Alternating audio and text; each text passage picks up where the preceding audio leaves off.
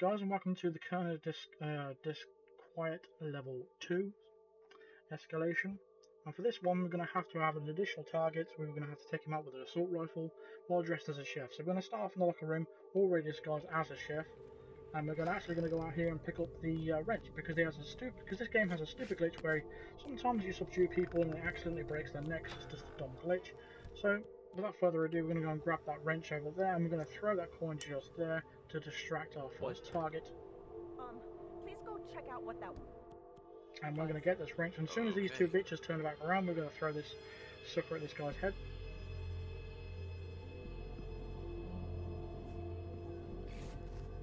I'm just going to pick up this wrench here, and then we're going to throw at this guy's head as well, because we don't want to get him in the way. I'm going to take his body and hold it in there and dump it in there. Pick up the wrench. I'm going to drag this target's body out here.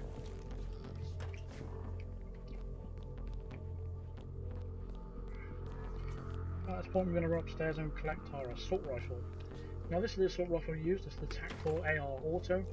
It's the only assault rifle that is available. And we're just going to leave this next to the body, just leave it there.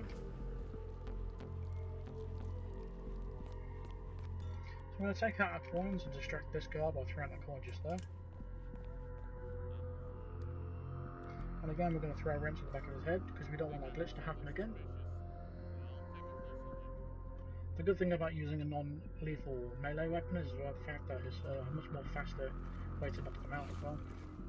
So we're just going to knock him out there like that. And then we're going to drag his body into this pantry here, right next to the crate. We're just going to leave his body.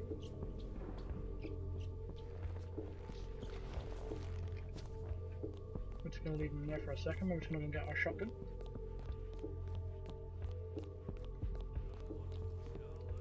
So I'm going to turn this fuse box off here.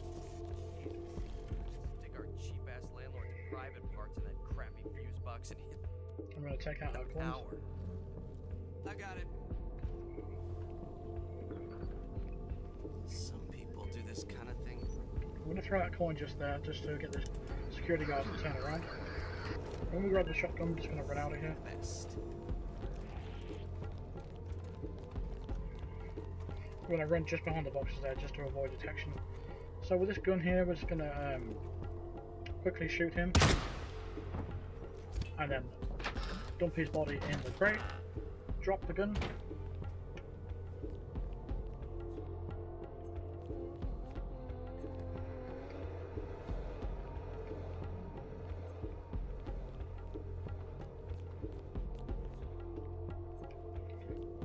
Sorry, I just got a bit confused there. I thought I dropped the gun somewhere else, but apparently I just remembered I dropped the gun over here. So we want to run over into this direction and pick up the tack and shoot him. Drop the gun again and dump his body. And from here, we can just run straight to the exit, and that will conclude level 2. We're going to have to do a bit of diverting. Bit of diverting the old security guards there.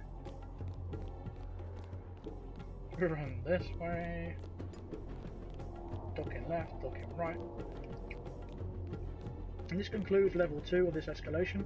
So I hope you enjoyed, and I hope that helped you out, and if I did, please drop a like and subscribe if you're new, and I'll see you in level 3, guys. Cheers.